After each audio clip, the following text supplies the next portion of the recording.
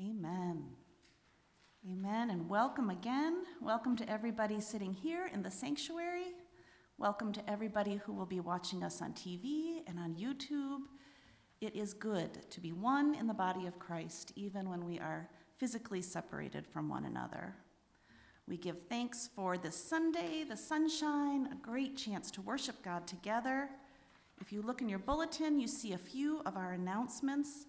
I want to begin the announcements by thanking Congregational Life. I don't know how many of you have noticed, the flowers each week have matched the flowers from our devotional, our Lenten devotional. So thank you to Congregational Life for making that very special. I hope you've been enjoying the Floriography Lenten devotional. If you didn't get one, we post it every day on Facebook, and it's also complete on the website. So if you'd like to go check out what you've been missing, it's been a really uplifting devotional. You see the choir schedule is listed, upcoming meetings. I would remind you, if you would like to have an Easter lily in honor of or in memory of, please put some money in the envelope that is back by the offering plate on the back table. And please write down your name and very clearly whether it is in memory of or in honor of, and the name super clearly. It makes life in the office so much happier. Session met. They decided that it is time to sing, but not today. Mona was looking very nervous for a minute. Mona, surprise! No. Next week, we will begin singing all three hymns again. We are very excited to add that back into worship. Also, they okayed fellowship to return in the basement. Congregational Life is working on plans and volunteers for that, and when it's all together, we'll let you know when our first Sunday of fellowship will be. So it's very exciting to consider all of these normal things that we have longed for this last time that are coming back. St. Paul's let us know that they are having an Easter egg hunt if we would like to join in. There is an RSVP date of March 28th. You can call the church over there. And again, for the food pantry, we are looking for all sizes of diapers this month, baby wipes, and canned fruit and vegetables. So the place to put that is at my left side of the back. There's a big can with these items listed, and we really appreciate everyone who gives there. Are there any other announcements that I have forgotten or neglected or left over? All right, well then let us continue in worship together.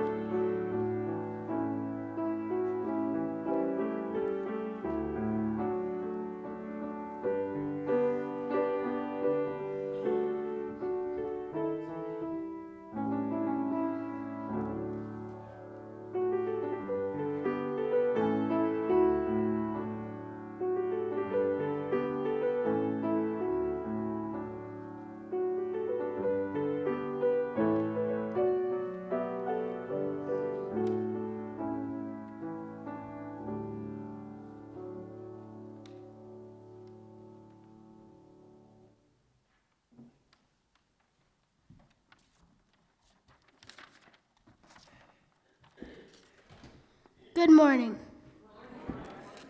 Please join us in the opening prayer. God of love. Let us bear fruit today. Hey. Inspire us to do ways that enliven the world, the most vulnerable, and care for our creation. In Jesus' name, amen.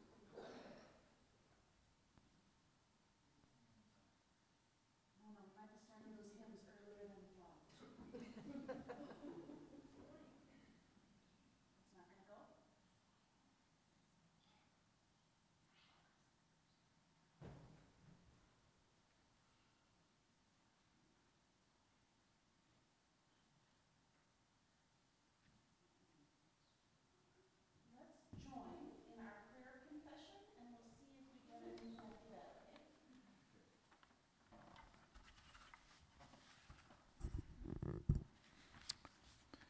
God's love has been poured into our hearts through the gift of the Holy Spirit. The proof of God's amazing love is this: while we were sinners, Christ died for us. Because we have faith in him, we dare to approach God in confidence. Confident in God's grace, let us confess our sin before God and one another. O holy God, we come in confession for our lack of love. We've neither loved ourselves nor our neighbors. We have passed by suffering and misfortune because of fear or busyness or preoccupation. We have held prejudices against people as deep as those against the Samaritans. Heal our pains, amend our faults, and guide us in ways of danger and compassion.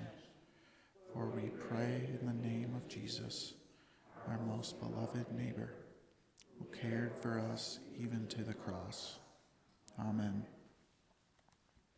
Children of the Most High, you are forgiven and brought into the kingdom. Be filled with spiritual wisdom. Lead lives worthy of your inheritance. Bear fruit in all you say and do and think. God has rescued us and redeemed us from our sins, setting aside judgment to shower us with mercy. We will go and do likewise. Thanks be to God. Amen.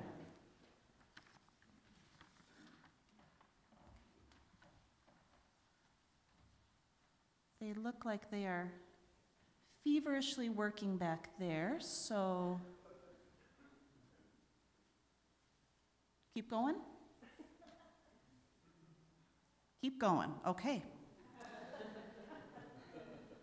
The boys love that they're instructing me right now, I bet. Well, we will move right into our sermon warm-up. It is a time when we begin to focus our hearts and minds on the Word of God that we will hear by thinking through a couple of questions. So my first question for you today is, what do you do when plants won't grow?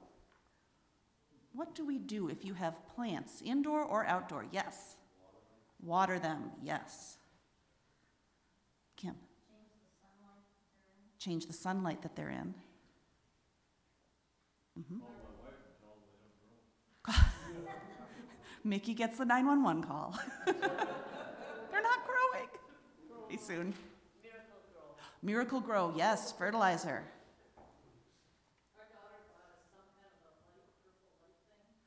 Oh, special light, purple plant light. I want one of those.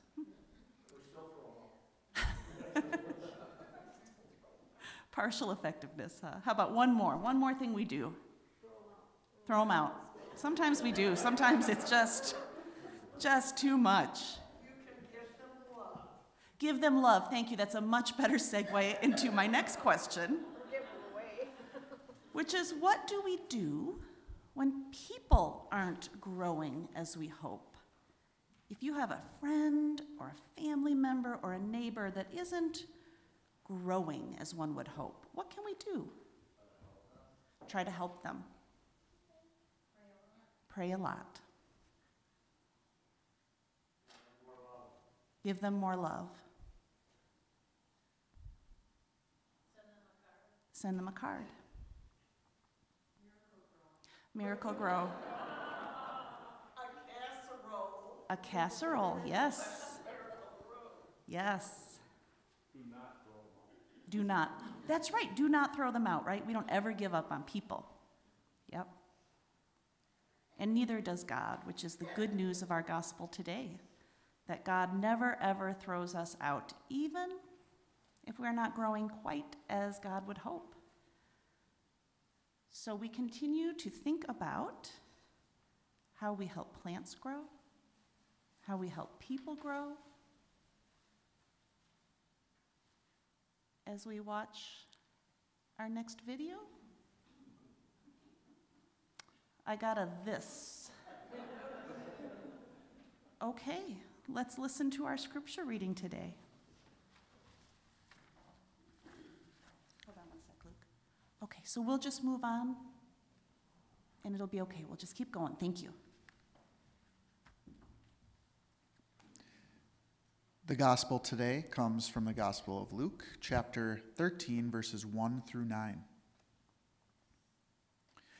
At that very time, there were some present who told him about the Galileans whose blood Pilate had mingled with their sacrifices. He asked them, "Do you think that because these Galileans suffered in this way, they were worse sinners than all other Galileans? No, I tell you, but unless you repent, you will all perish as they did. Or those 18 who were killed when the Tower of Siloam fell on them, do you think that they were worse offenders than all the others living in Jerusalem? No, I tell you, but unless you repent, you will all perish just as they did." Then he told this parable. A man had a fig tree planted in his vineyard, and he came looking for fruit on it and found none. So he said to the gardener, "See here, for 3 years I have come looking for fruit on this fig tree, and still I find none. Cut it down. Why should it be wasting the soil?" He replied, "Sir, let it alone for 1 more year until I dig round it and put manure on it.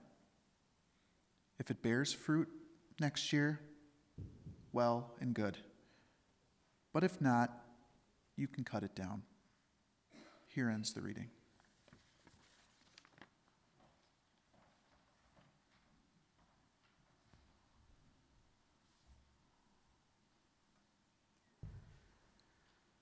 Well, I used to think that the sensitive plant was the most magical of all God's creation. How many of you know what a sensitive plant is?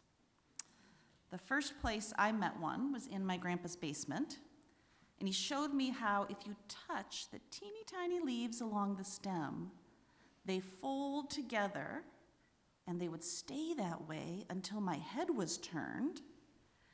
They would relax, and I would paw over them all over again.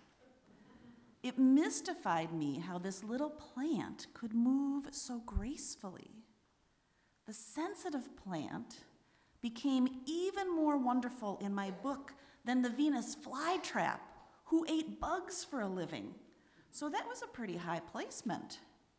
So you can imagine my delight when one day I found a pack of sensitive plant seeds at the store.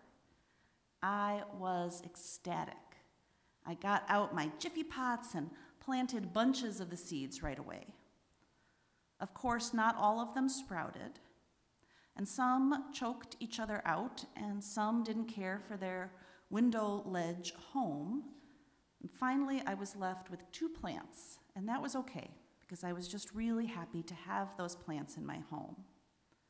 Even as an adult, whenever I walked in the room, I couldn't help but brush past it and watch it lift its leaves together, almost as if in prayer. It even bloomed these little purple puffy blooms. It was just wonderful. It was a delight to watch it do what it was created to do. Then one day, the plant started getting brown spots and withering. So I pruned off the dead branches, and I tried watering less, and then I tried watering more. And I moved it from window to table to window, and still it kept withering away. But the funny part was, as some branches were withering, at the same time, other parts were sending off new growth. I've never seen anything like it, the dying and the living on the same plant. And to tell you the truth, it annoyed me. The pile of dead leaves on the carpet, with new vines shooting off at the top, it frustrated me to no end. Despite my best efforts, the plants could not decide if they wanted to live or die.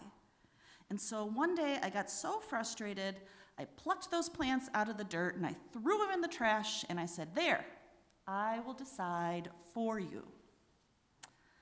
As I opened the Bible this week to begin preparation for this sermon, the story of my sensitive plants flooded back to me as we read of the unproductive fig tree, the impatient landowner, and the compassionate gardener.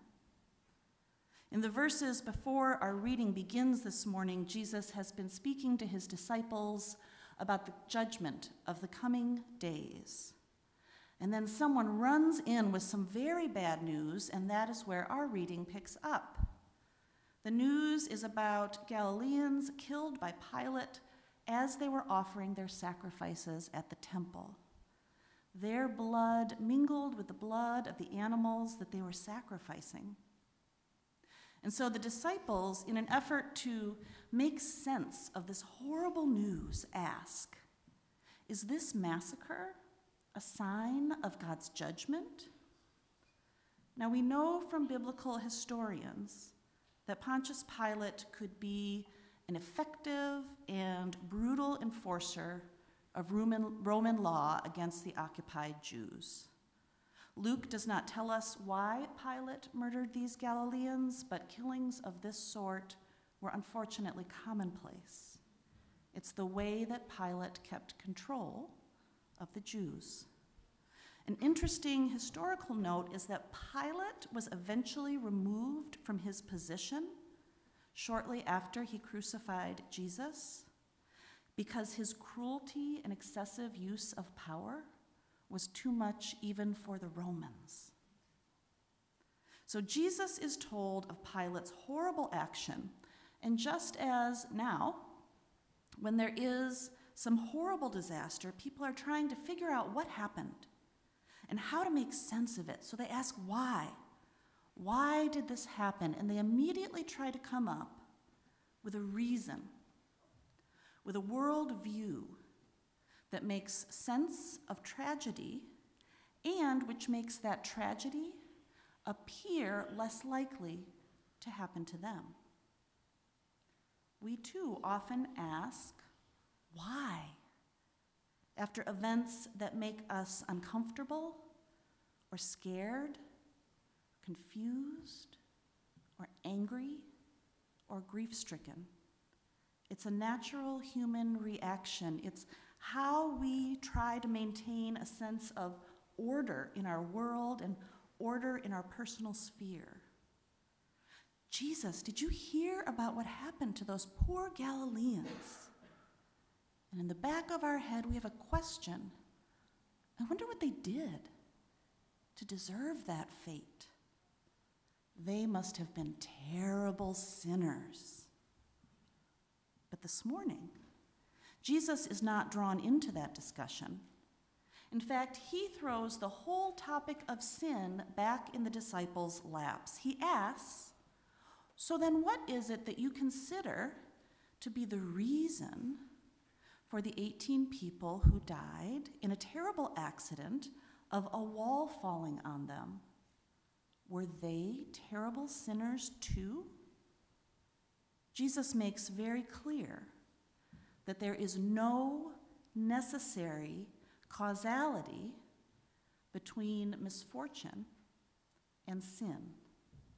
And although it might seem comforting at a certain level to try and figure out why people deserve what is happening to them, or at least to figure out why what's happening is a natural response to a given set of circumstances, Jesus replies with an emphatic no.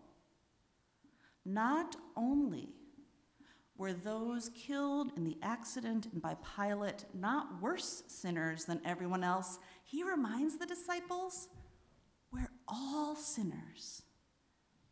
And so if you hold that worldview, we are all susceptible to the bad things of this world. I tell you, unless you repent, you shall also be under judgment, Jesus says. His words are harsh, but the parable that follows is instructive and comforting. There is a fig tree, a tree that was made to produce what? Figs, that's right. But it hasn't done that.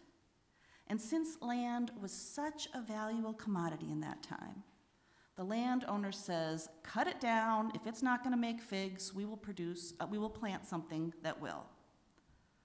But the gardener who must have grown fond of the plant while caring for it says, let's give it one more year, one more season of chance, and then we'll see what happens.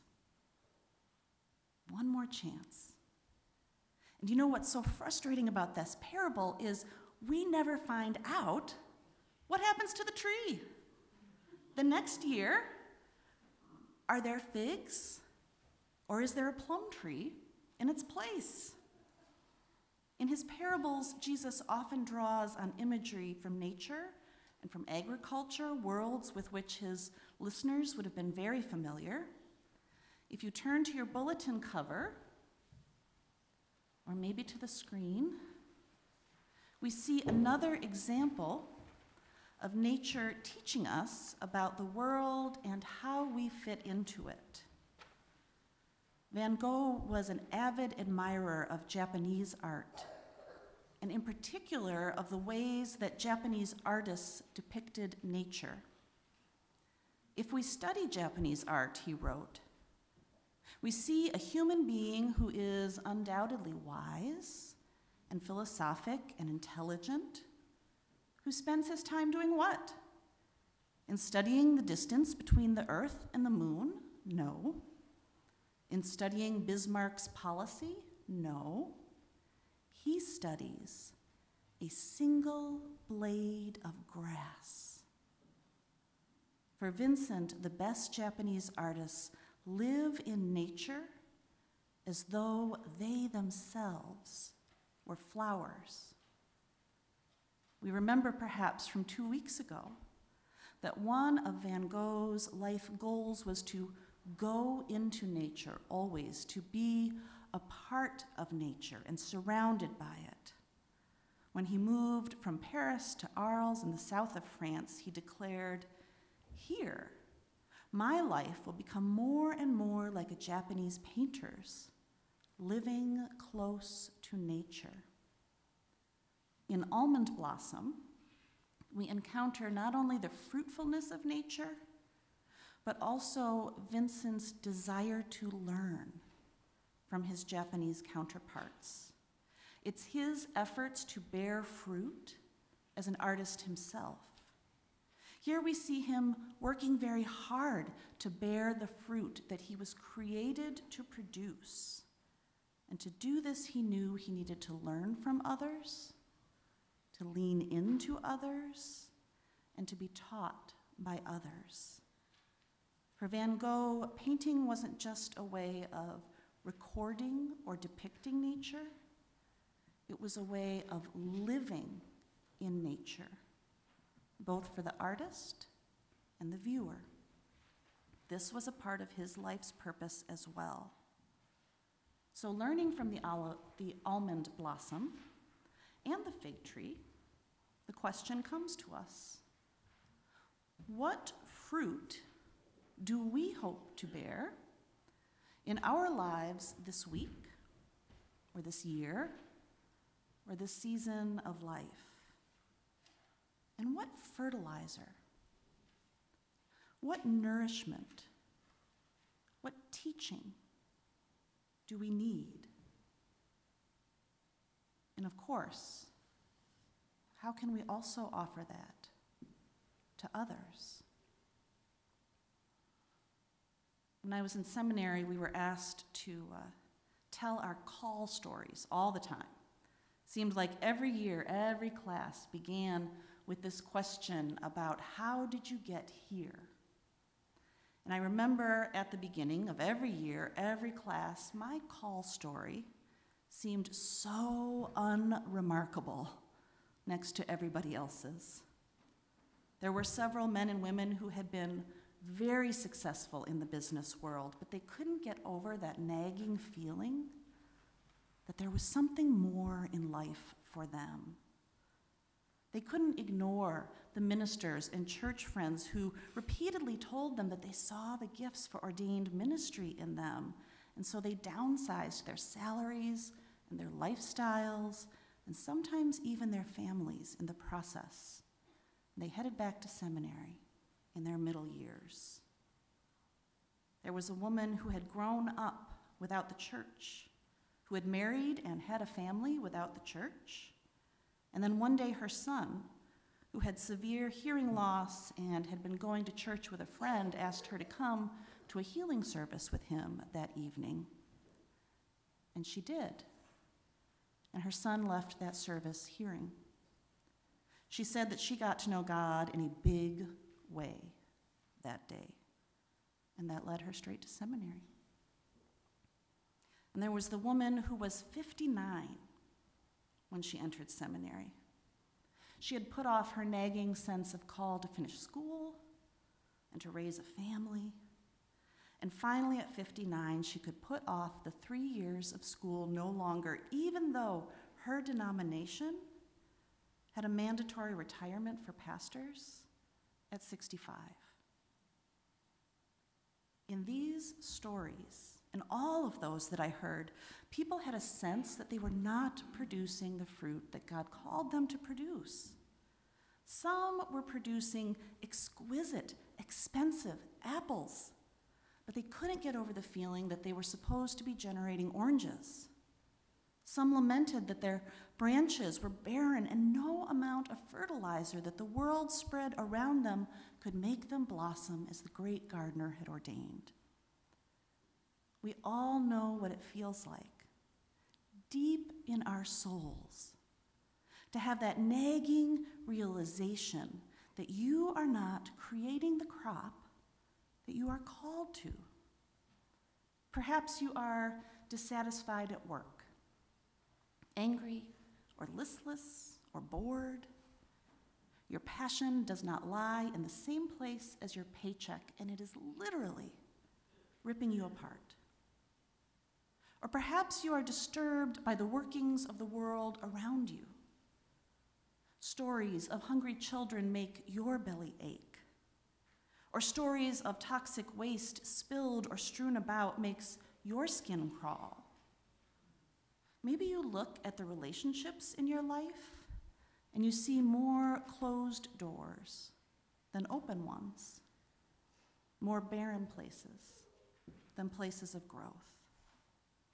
These calls, these naggings, they are deep realizations that wind up being God's mirror to us, that our foliage is not quite what it should be. And if we are not following our passion down the path that God has created for us, we are barren. We must continue to ask, are we letting the Lord fertilize our hearts and our minds and our imaginations so that we are producing good fruit? Now, I will never, ever know what would have happened to my sensitive plant if I had let it live. Would it have blossomed? Would it have died? I'll never know. I'll never know what someone whose time on earth is done would have done with one more year or one more day. But I do know this. This is the season to begin to concentrate on our own growth. This is the season to get ourselves ready to produce whatever it is God is calling you to produce. If you knew that the great gardener had given you 1 year to live, what would you do with that time? The truth is, none of us knows what the future has in store for us. And so today, my prayer is that when the landowner comes to check on us, we will all be producing faithful fruit. Amen.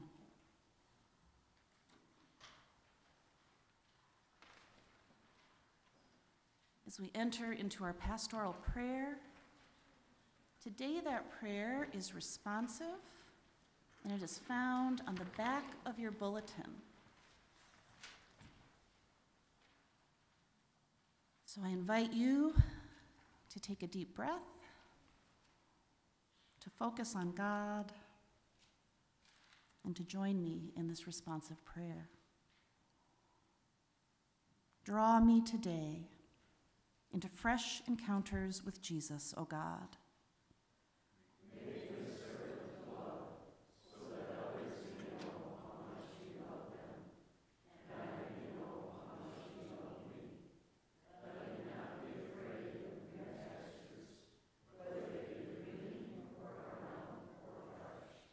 And as I pass through whatever the day's valleys, keep my head lifted up to the mountain from whence my help comes. Never let me forget the people that Jesus welcomed, the bad and the good,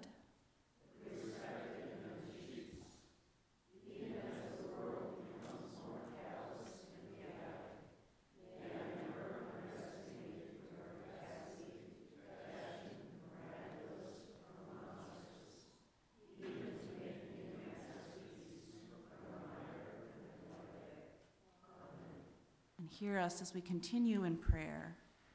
Our Father, who art in heaven, hallowed be thy name. Thy kingdom come, thy will be done, on earth as it is in heaven. Give us this day our daily bread, and forgive us our debts, as we forgive our debtors. And lead us not into temptation, but deliver us from evil. For thine is the kingdom, and the power, and the glory forever. Amen. Let us stand and sing our hymn, number 261.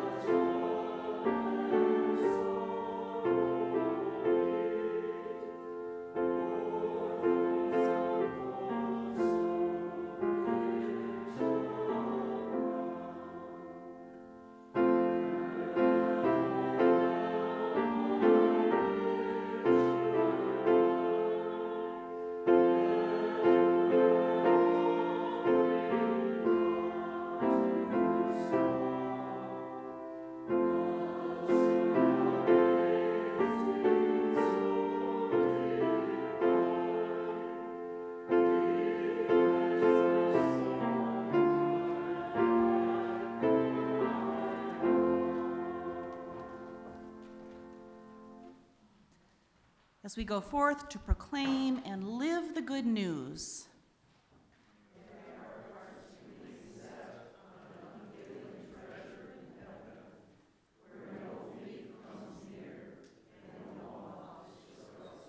Wherever we are, may we know your treasured love in our hearts and be always ready to open a door as soon as we hear Jesus coming and knocking. Let us follow the footsteps of Christ into the world, and like our Savior, may we unconditionally serve with love all who dwell on this home called earth. Amen. And may the grace of God, the love of our Lord Jesus Christ, and the communion of the Holy Spirit be with you now and always. Amen. Please be seated.